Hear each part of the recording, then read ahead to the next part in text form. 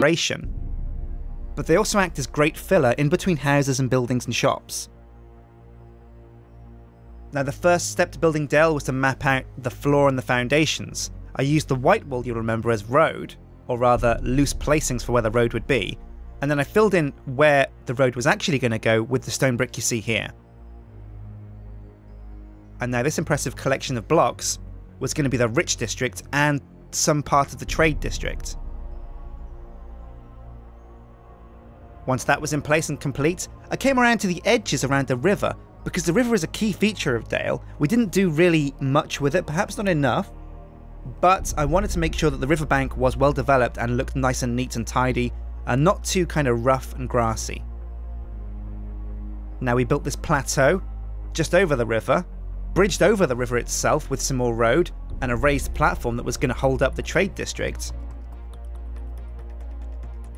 Decorating the pillars with this ornate sandstone and stone brick effect that I was pretty happy with. It's a theme that we repeated throughout the whole of Dale, the sandstone and the brick. And while it's the first time I've tried it, I was very happy with how it came out. Now, one thing we didn't quite get around to finishing yet was the underground tunnels of Dale. Now, I'm not sure if there are any in the town itself. I certainly don't remember any from the book or the movies. But it's a cool idea, especially if we come back and make this into a PvP map, that there are a network of underground tunnels and sewers, much like there were in the Kingdom. Now again, putting down more foundations for the town of Dale, this teardrop shape that would become the amphitheatre, and of course toying around with lighting options with these lamps you see me putting around. Now, with most of the foundations done, it was time to come on to the first building of Dale, and that would be a sandstone and stone brick rendition of the town hall. Now, I used quartz blocks here as well as pillars, and I think they worked out pretty well, giving them a red nether brick rooftop, and then working on the building of the town hall itself. Now, I was really happy with the design for the town hall, this large reaching square tower that evolved into a circular drum tower, and the almost Mediterranean Greek kind of rooftops and pillar sections we have here at the top of the town hall. And when you look at the old pre-Smaug Dale in the movies, you very much do get that kind of Moroccan Mediterranean feel when you look at the buildings. And that was definitely a look and theme I wanted to try and preserve. And for the most part, I was pretty happy with how the town hall had turned out. So with the town hall in place, I came around to the rivers, added some decoration across the edge, and put down another entrance to the underground tunnels here, next to the town hall. Adding decoration, trees, another underground tunnel entrance, stairs, pathways and gardens, and more border to the river itself. And then it was time to come over to the main gate leading towards Erebor itself. Now, I spent quite a bit of time on this gate, and I'm actually really happy with how it turned out. It's a really kind of ornate and decorated gate, and I really like the effect of the wooden kind of fences and wooden blocks as the main door. It's not a part that gets a lot of attention, the main gate of Dale, but I think it really does look pretty cool. Now it was time to come over to the amphitheatre here in the centre of town, and again, I was really happy with how this turned out. It took me ages though to put down all of those concentric wooden blocks as stairs, which kind of represent seats on the amphitheatre. And it wasn't exactly a conventional build. It took me a long time, and there were a lot of there was a lot of improvisation and out-of-the-box thinking that had to go into this building. But again, I was very, very happy with how the amphitheatre turned out. For me, it was the perfect mix of decoration and functionality.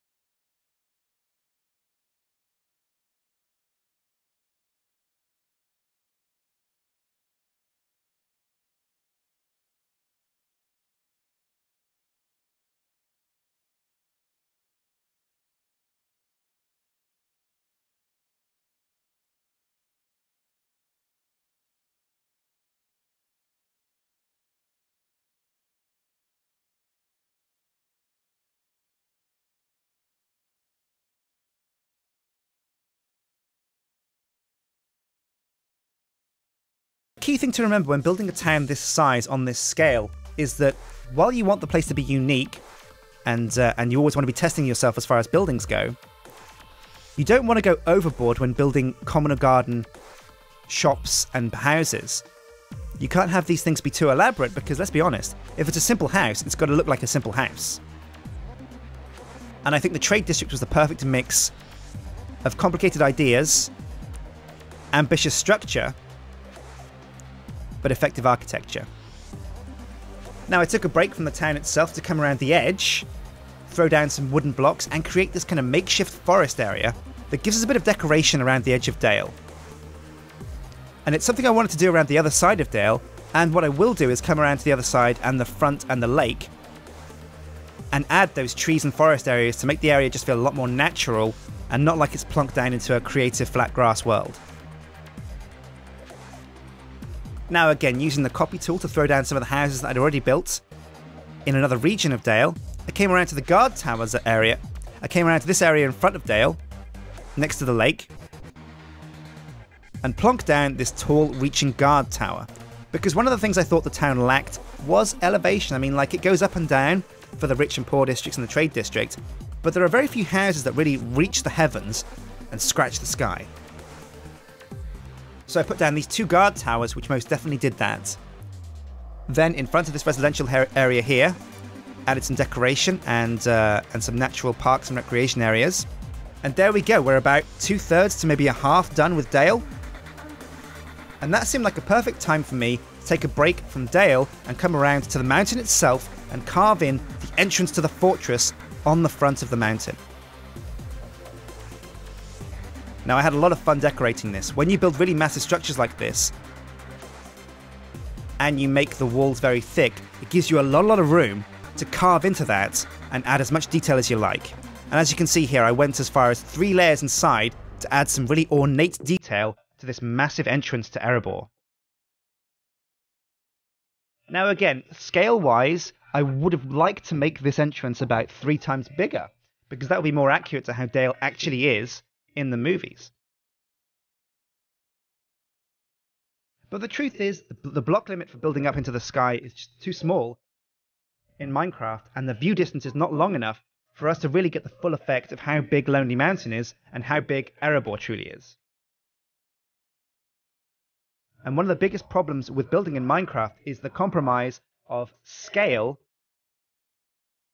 versus size. And what I mean by that is, you can build a large building, but it's got to feel like your character is the right size compared to the building, but the building can't be too big so that you can't see half of it when you stand back because of the view distance. Now, the rich district of the town of Dale was a lot of fun to do again. This gave me a lot more freedom to build impressive and out-of-the-box kind of buildings. So I got a bit more creative with the roofs and the shapes of the buildings. There was a lot more room for gardens here because these are the rich mansions. And I had a lot of fun as well designing this kind of contemporary rich garden, rich residential recreational area in the rich district. And I had a lot of fun designing the cool kind of ornaments and things of the gardens and the houses themselves over at the rich district. Now coming around to the remaining rich houses of the rich district. I'm not too sure about these castle turret bits on one of the mansions here, but ultimately I think they looked okay. And again, adding grass, hedges, and trees to the gardens really helps kind of bring out the density in an area and make it look a lot more decorated and kind of lived in. And natural as well. One of the key things and important things about building in Minecraft is things have to look natural. If they look too man-made, they often look a bit kind of crappy. I had a lot of fun with these roofs as well on this rich mansion over here. And finishing off the rich district was one of the most rewarding milestones for me when building the town of Dale.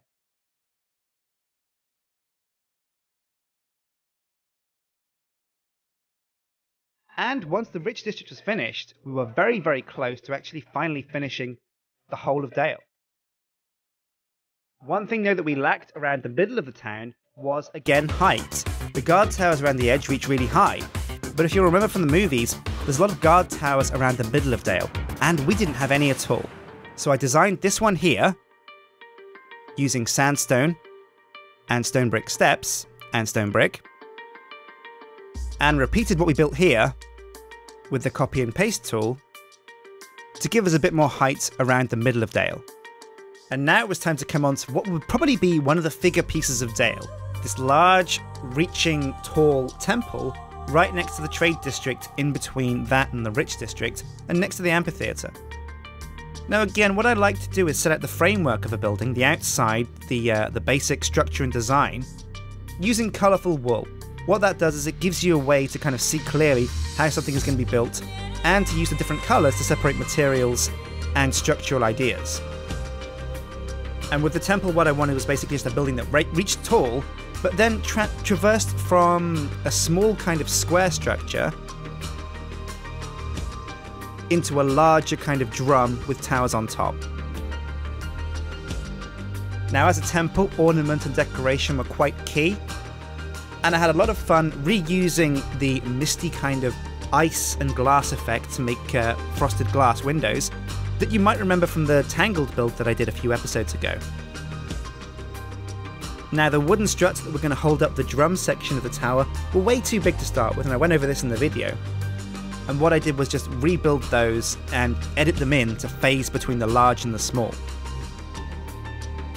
Copy and paste came in very useful here to replicate all of the design structures from one side to the other.